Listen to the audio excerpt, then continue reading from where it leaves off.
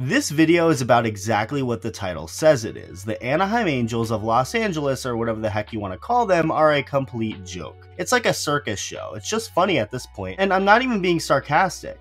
Many people are upset about this Angels team, understandably so, and it stems from far before 2022.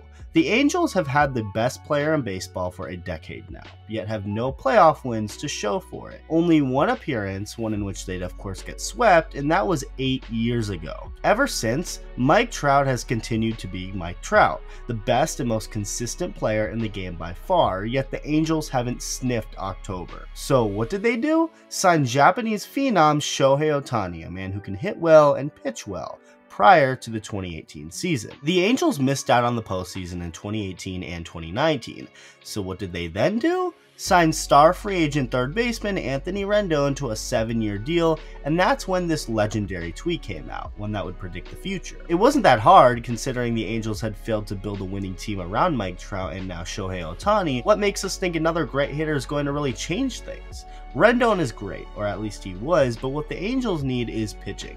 2020 came and went as it was a lost year, but 2021 featured Shohei Ohtani winning the American League MVP award after finally having a full season of hitting and pitching, doing both exceptionally well. This had to be it, right? This had to be the year.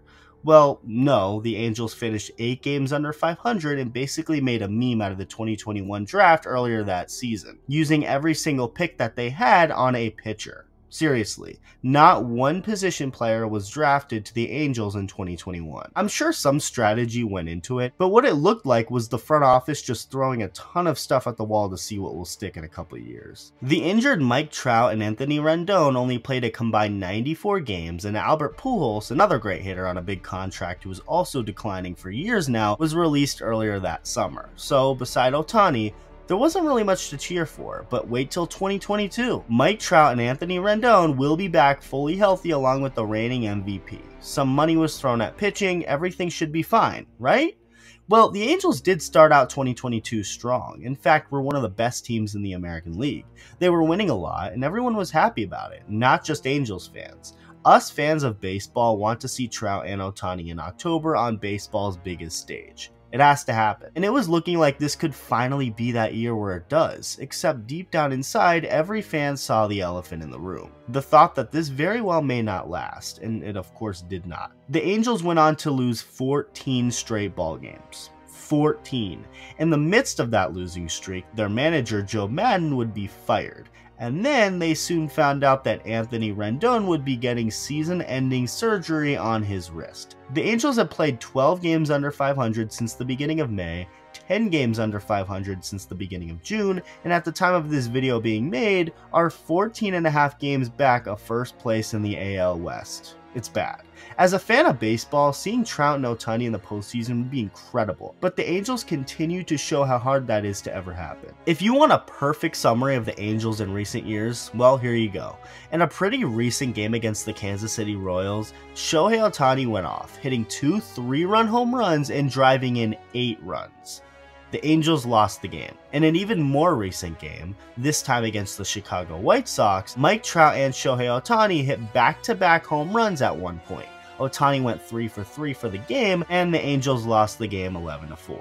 And in the most recent game where an event like this has occurred, the Angels were taking on the Houston Astros, and Shohei Ohtani hit an absolute bomb in the first inning for his 18th homer of the season, giving the Angels an early 1-0 lead in Houston.